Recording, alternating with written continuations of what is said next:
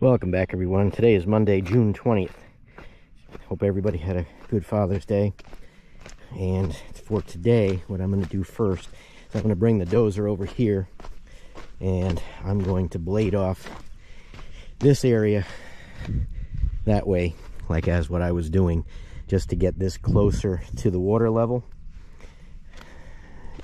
See, before, when I was worried about building all this up, which was fine anyway for over there, I was worried because that's when the water level was up. That was before I breached the dam. Found the beaver dam and then breached it. So really all this can be pushed. I can come down, you can see where the water level was up. So I'm going to push some of this. Then I'm going to bring the 250 down here and start digging some more of this up and flipping it back just to try to get this whole area more even. I'm still going to leave a little bit so I can get out of here when I dig all that up. But I've got plenty over here. So that's what I'm going to do right now. All right, here we go. Get a little push in here before we dig up some more. Plus the guy wasn't there for the air conditioning, so I couldn't get him to come. So I'd rather be in here.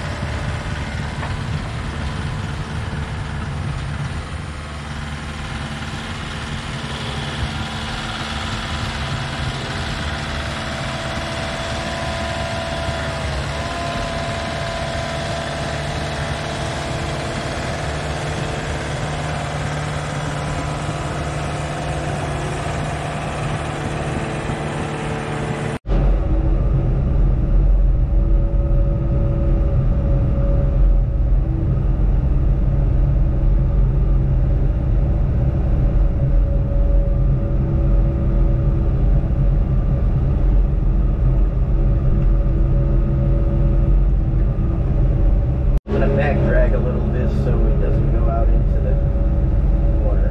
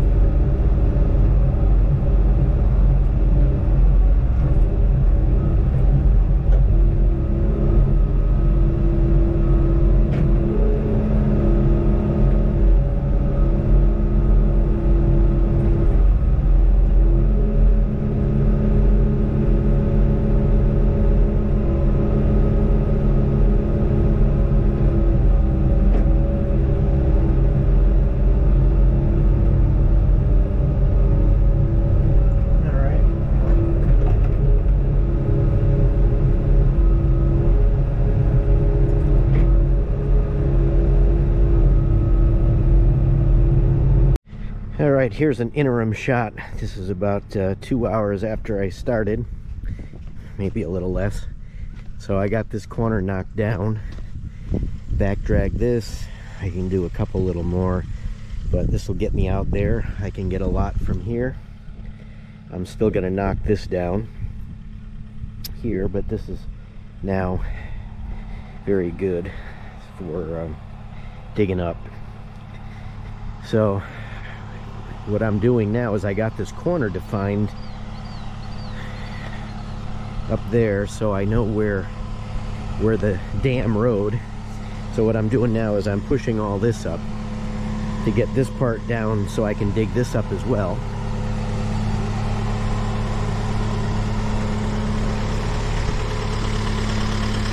Let's get around here. And by the way, I love this machine.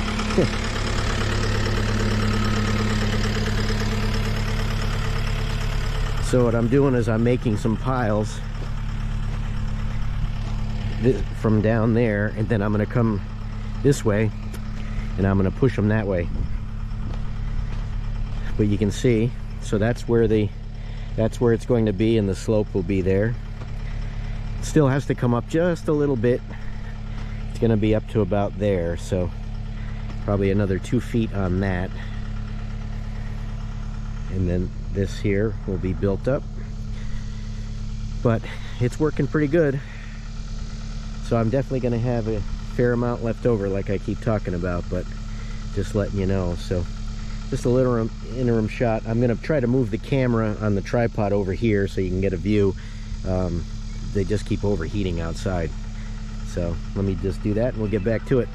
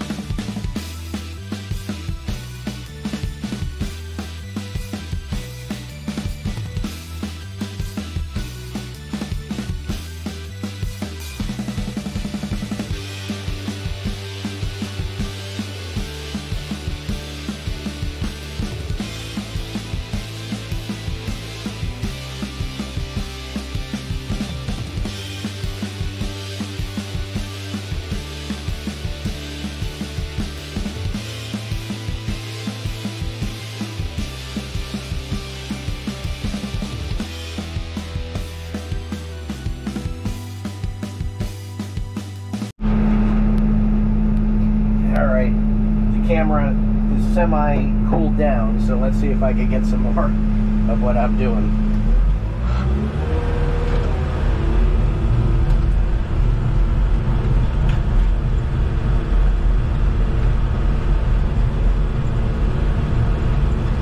some good passes here that didn't get filmed.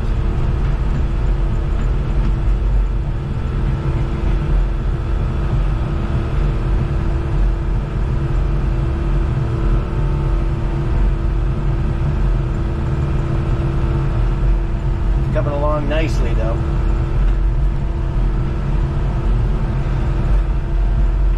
Poor excavator still not getting any attention.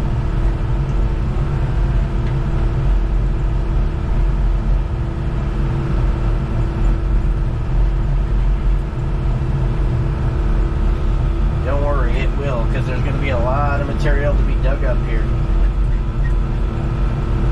I'm able to push a lot of this up without digging, but there's still a lot to dig. I got to figure out where I'm going to stockpile it. That's going to be the hardest part.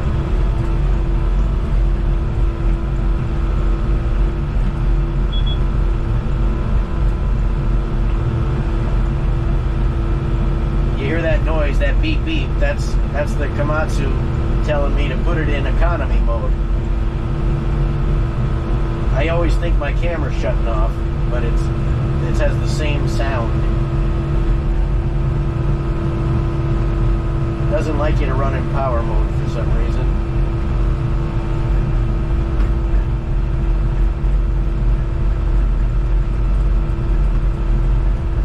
Try not to run the camera over.